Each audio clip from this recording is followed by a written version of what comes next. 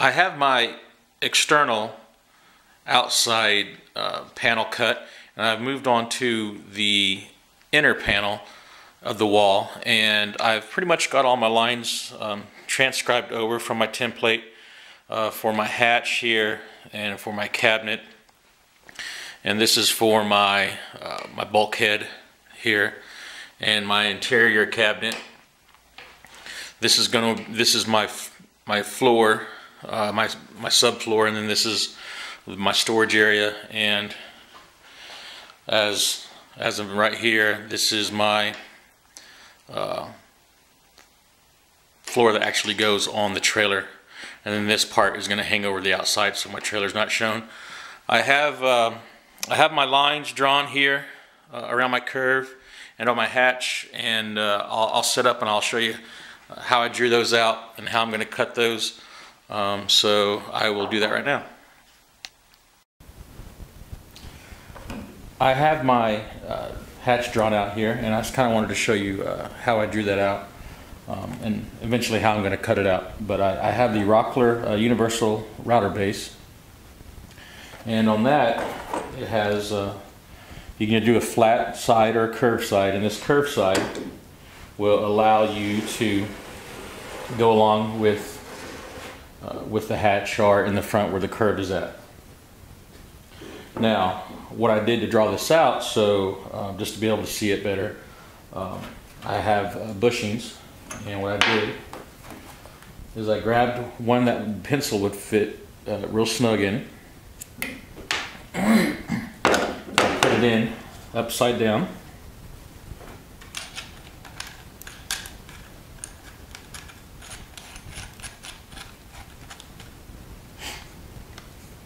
And then my hatch is 3 inches wide, so I took this like this, and then through the middle of my my bushing, I lined up 3 inches, tightened this down, and then I put my pencil through here, and I made it just barely stick past the edge of that. And then I found it was actually easier to pull this than it was to push it. So then I just came through here and I just pulled this, and that's how I marked my hatch. And on the front, it's 1 5/8 inches. So to do the 1 5/8, you'll see that this doesn't go down as far as I would need it to do 1 5/8. So there is actually these holes in the back here. So now you notice I could do a smaller trace if I needed to. If I only needed 1 1/2 inches or 2 inches or whatever. So anyways, that's how I drew out my lines for my hatch, and this line here that I got to cut out for my spars to sit in, and that goes all the way around to the front here.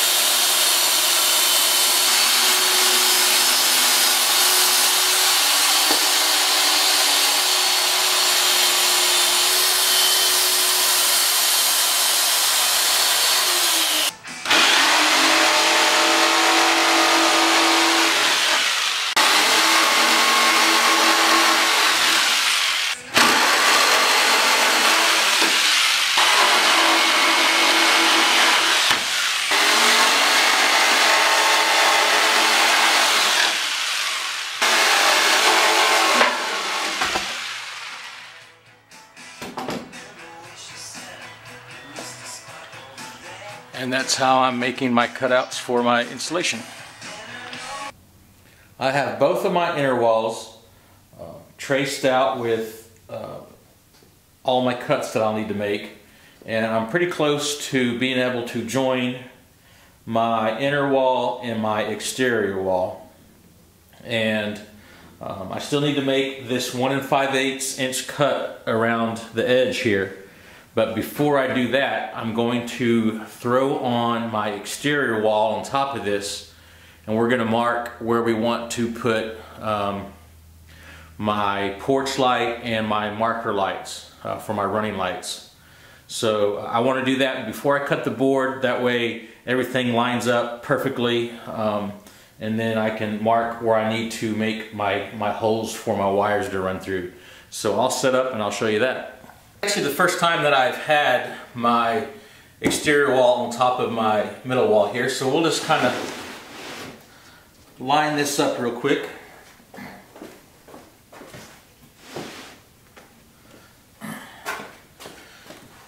So for right now, that's good enough, just for purposes of showing you what I got going on. This light here, I have to place it at least higher up than 2 3/4, and that's because my exterior wall, this is the frame of my trailer, and so my middle wall here, we're actually going to end up cutting 2 3/4 off this middle wall here, and that's because my frame and then my floor are going to sit like this. And then this piece will sit on the outside of, it'll sit on the outside here, and that'll cover it. That way you won't be able to see the frame of my trailer. So what we're going to do here is we're going to mark this out real quick.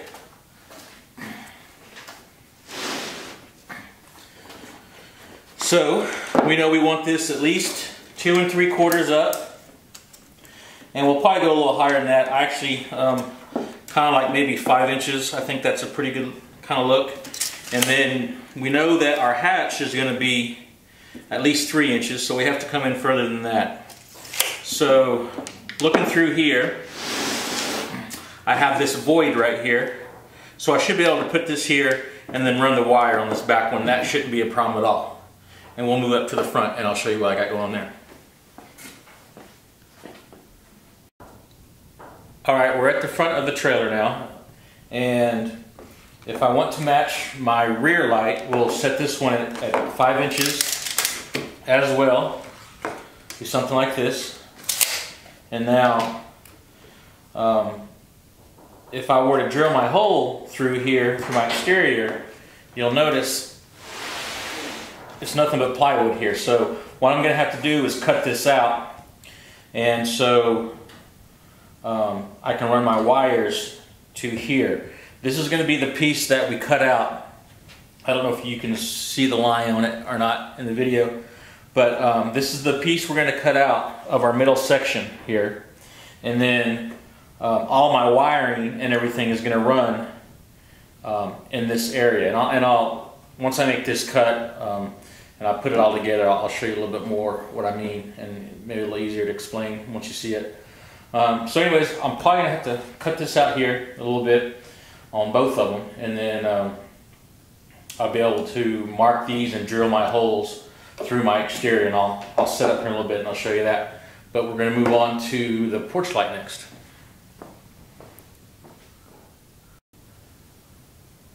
I've put my porch light up here, and what I did to put mine, I want to center mine in the middle of my door. Now you'll see some people that might put their light over here off to one side or to the front or even to the rear a little bit. It's kind of all personal preference. I think the way that my teardrop is set up, centering it on my door would look a little bit better. So what I ended up doing was I got my T-square here and I just lined it up with the straight part of my door, and then I took my pencil and then drew out here, and the same thing, lined it up, and then I extended the lines out to here. That way I could go from my line to line, which is 30 inches, which is the width of my door, and then I just take the 15, which will be my center, and then also I went and checked on my door. It's a 1.5 inch flange around the outside of the door. So I have to come up 1.5 inches like so. So this light cannot be in this area here because I'd be too close to this opening. So it has to be somewhere in between here.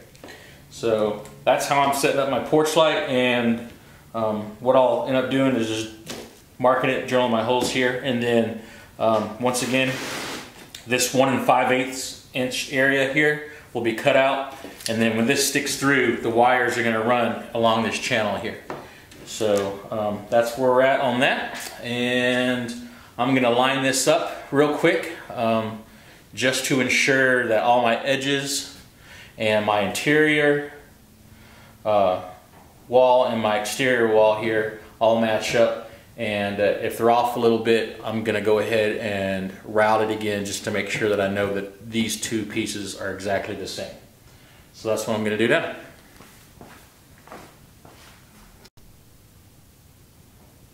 I went ahead and lined up my walls together, and I found a couple little places that I kind of want to correct. Let me zoom in on this and I'll show you. This is the top of my door, and you can see a little bit of this curve right here. I have just a little bit of that lip. So I'm going to go ahead and grab my router, and I'm going to flush all these up. That way they are exactly the same. And I may even go ahead and mark them and mate the two as driver's side or passenger side. That way every time I grab the two pieces when I go to put them together, I know that I have the driver's side and then the passenger side. So I'm going to go ahead and get started on the routing and making sure that these both are the same. I went ahead and marked where I wanted my lights, and now I'm just going to drill out where the wires will go through the exterior wall. And I'm going to start with a smaller bit and then work my way up to the bigger bit.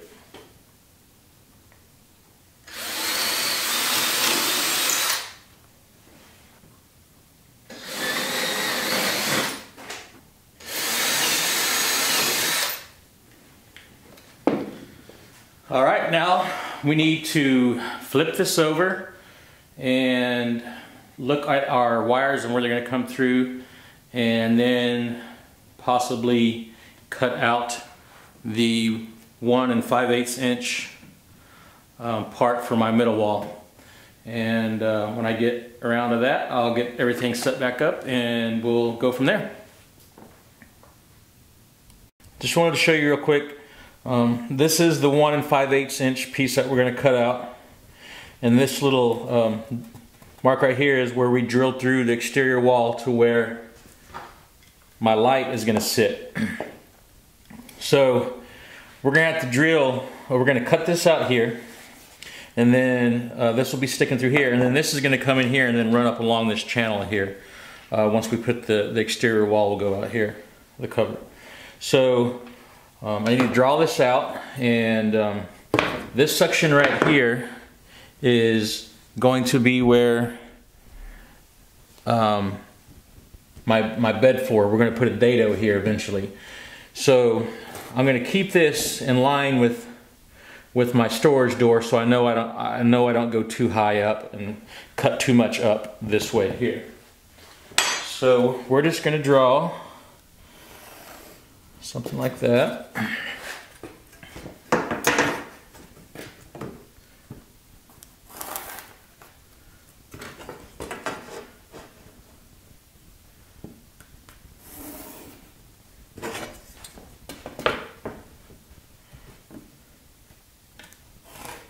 Now we'll just cut this out here, and now my light this will be a void here, so when this goes down, it'll be easy to just drill a hole through here in this piece of plywood, and then my wood that'll come out. This is our other drill mark that we made for our porch light, and I'll zoom in here and you can tell that the drill hole is above our 1 5/8 cutout that we're going to do after a while, so we don't have to worry about that. We're just going to cut that out, and then our wires will rest right in that channel where we want it to be anyway. So we're good there. We don't have to worry about that at all.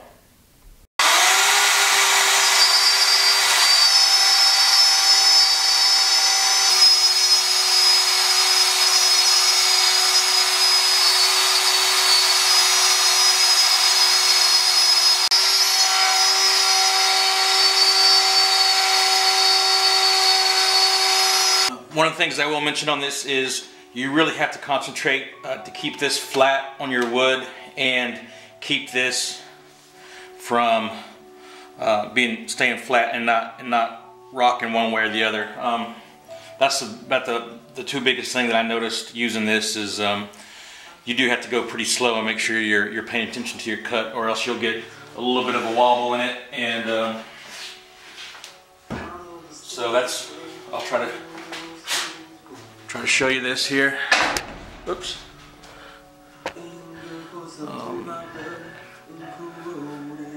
Right here I got a little bit of a cutout where it kind of wobbled on me. So that's one of the things you might want to look for if you're using this.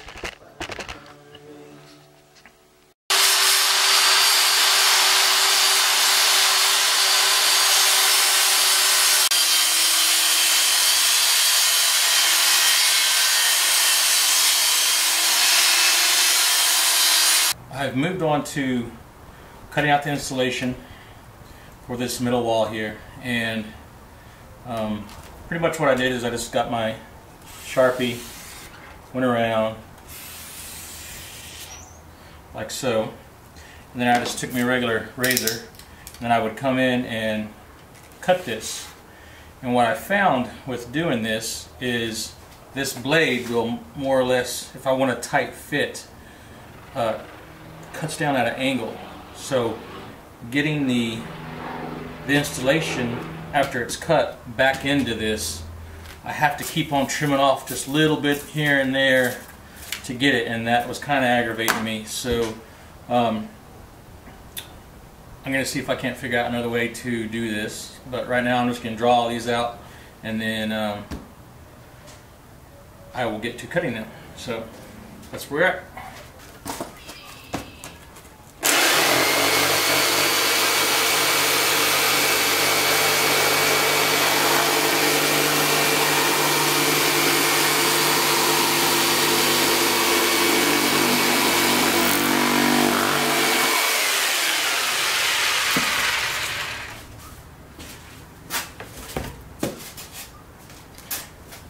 That seemed to work okay.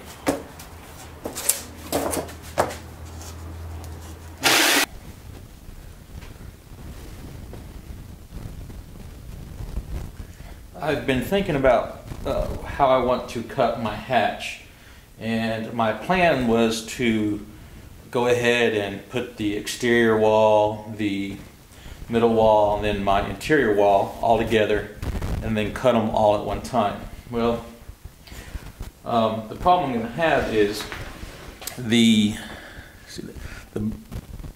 upcut bit on this only has about a ½ inch of cut depth. So my walls, when they're all put together, are going to be 1.5 inches. So even if I flip it over and cut it, I'm still going to have ½ inch. So I'm going to go ahead and cut each individual panel, the hatch now, before I put them all together. So what I'm going to do is cut my hatch, and then I'll get into putting the insulation in. So that's what I'm going to do next.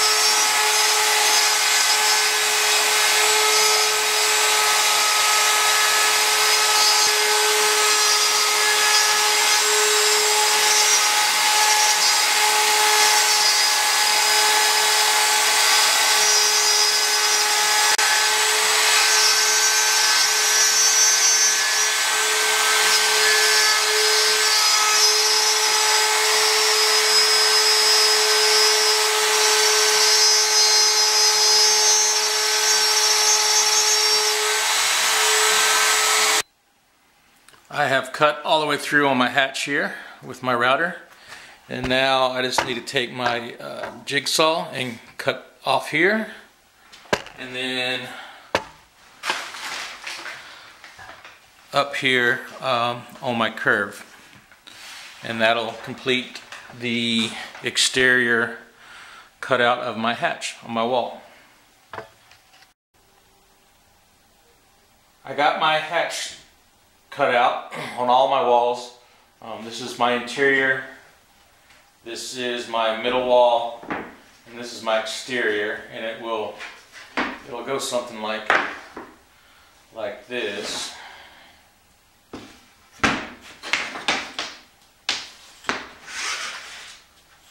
So that will be my hatch put together. That's the interior, and that'll be the exterior. So, got those done. I'll put those together eventually. And I also did my, when I cut those out, this is what my middle wall ended up looking like with it cut out.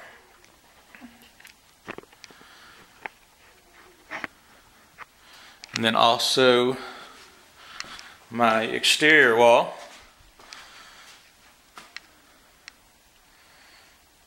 And on the exterior wall, this piece right here will stay because that's going to cover up the back end of my frame. And then, so actually, you know what, I might just throw this up here real quick just to kind of show you how that's going to look on there. So let me set up for that. This is the exterior wall with the hatch cut out, and it will open like that without hitting the wall over here. So I got a little bit of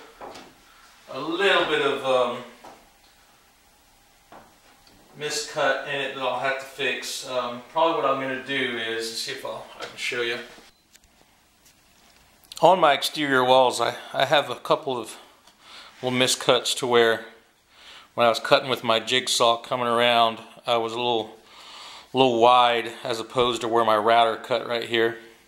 So actually what I'm going to do is when I get all three pieces mated together, the exterior wall, the middle wall, and the interior wall, get them all glued up and everything, and then I'm going to come back and sand this down and sand all three pieces down at the same time. That way they're all exactly the same. So hopefully that will fix my issue, and I won't have any problems with my seal on my hatch, on my galley hatch when I go to close it. So anyways, that's kind of what I'm thinking on these. Hopefully that works out and I can fix that little problem that I made there. One more thing I'll mention before I go to mate this that I forgot to say was we're going to cut our channels for our wires to go through. This one here is going to be for our rear marker light. So we don't want it to run up inside the galley. So I'm coming through here so it comes up this wall and it will meet my channel up here where we're going to run all the wires, and then I'm going to have to run the light switch for the interior is going to come up through this one. I'm going to drill a hole here, and then the same thing for the front marker. Drill a hole this way, the wires will run out and around to the back there. So I'm going to drill those out. It's a little easier to, you know, to lift this up and to get at it to drill the holes before I actually glue it down to the other piece. So I'm going to knock that out real quick. This is the hole for where my light switch is going to go on the interior here. And what I did is I just took a Forstner bit, drilled that down, and then I got my router and routed this out this way. That way that was a nice open cut. And then I'm actually going to have a few wires going through this because I want to control my light switch, my light from both sides of the trailer. So I made this hole a little bit bigger here with the Forstner bit. That way I can get several wires through it as opposed to some of these other ones. This is going to be a couple wires. So I'm about to pull this thing off and throw some glue down. You can see kind of where I drew this out, and then I'll get started on it.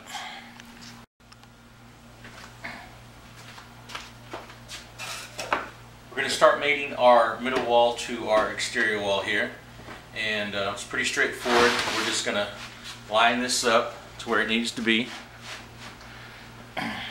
roughly, and then we're going to come in and we're going to trace this out on all of our areas where we've cut out, and then that will give us the areas that we don't want to put glue in just yet, because we're going to put glue on this board here, on our exterior board, put this down, clamp it down, get it where we want it. Then we're going to come back in, put glue here for these. I'm going to use a different type of glue is the reason why. And then this will go in here like so. And then we'll end up sanding these down to get flush, and then the interior wall will go on top of this. So I'm about to get started on all that. I might take a little bit of video here and there, but like I said, it's pretty straightforward. So I'll show you when we get there.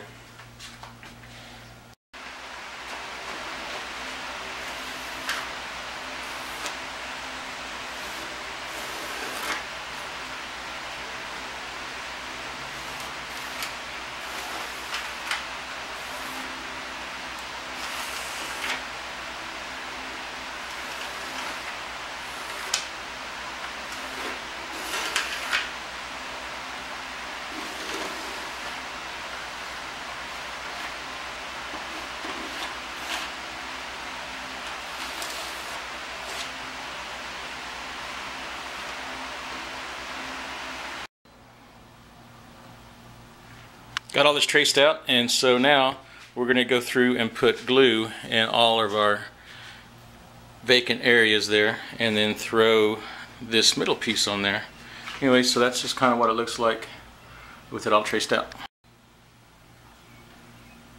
Okay, I got the middle panel glued down, got my clamps in place. I also threw in a couple screws in a few places kind of to help with this middle area.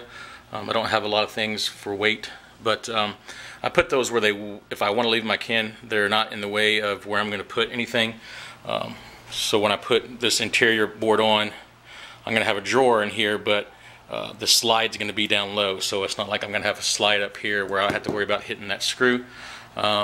Next, we're going to put in our foam insulation in all of these areas, and then I'm going to run cut access points for channels to get our wires ran. So that's what I'm up to next.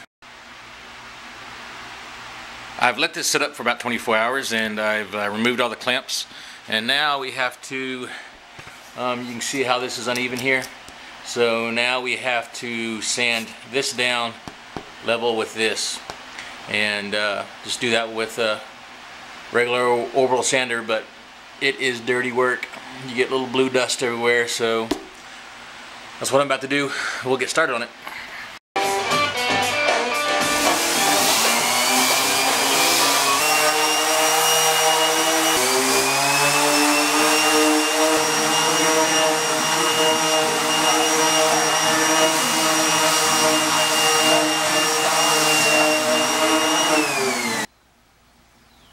Okay, I got all these sanded down, and now I'm going to move on to cutting the channels for my wires now. And on the previous panel I got a razor and cut the channels and everything, and man, that just, I didn't like that too much. So I was like, well, I wonder if I can just get my dado bit and a router and cut that out and see how that would look. And I think that turned out pretty good.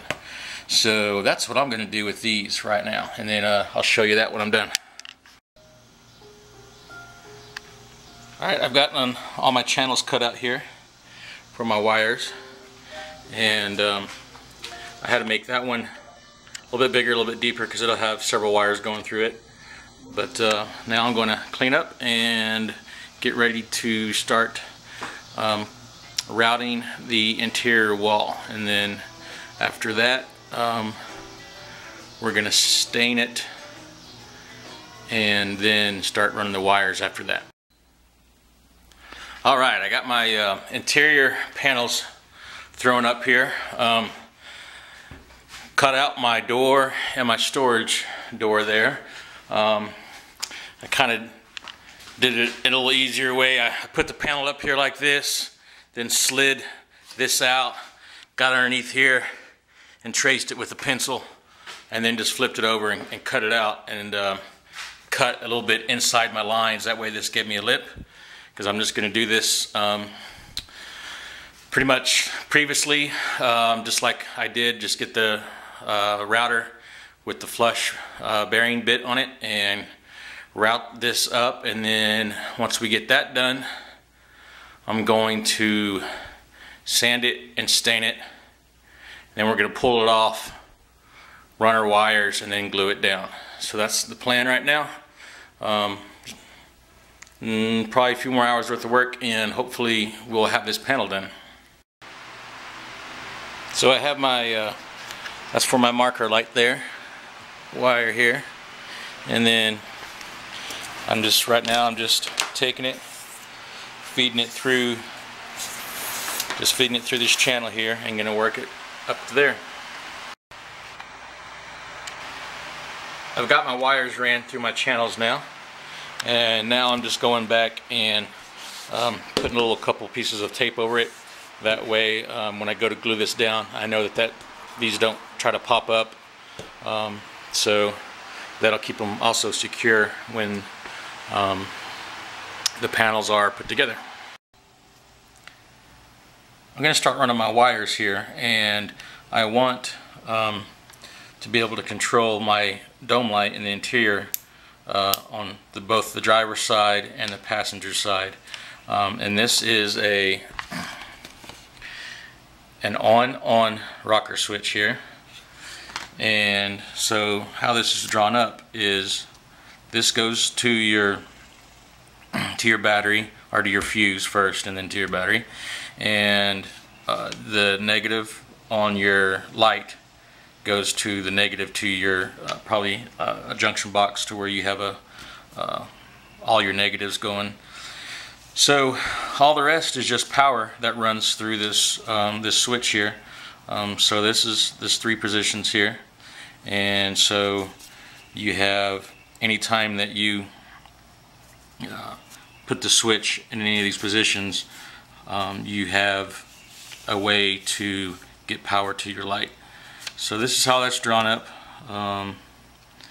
Pretty straightforward. These are single pole double throw switches, and that's the kind that you need to do the control of the lights on each side. I figured I'd just show you where we're at on our lighting. So if you look here on the passenger side, we have position 1, position 2, and then the middle position is our light. So on our passenger side panel here, there is, let me back up a little bit. So that's where my light switch is going to be.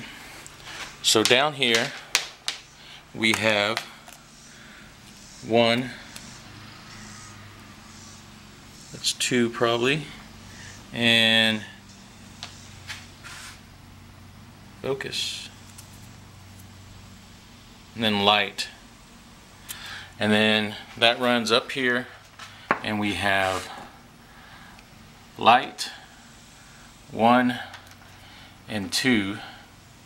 So now we know what wire needs to be what, and you also notice there's an additional couple wires here, black and red, that runs over to where my dome light's going to be, because I'm going to have a switch down here for the dome light.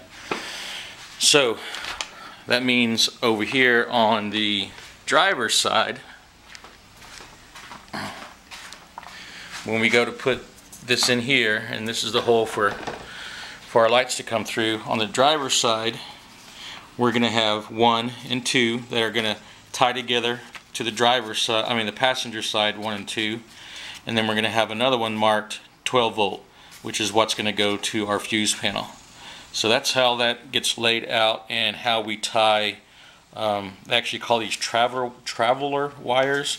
So that's how we are going to put 1 and 1 together and 2 to 2 together, and then the other one goes to the light, 12 volt, and then our ground just goes to our junction box there.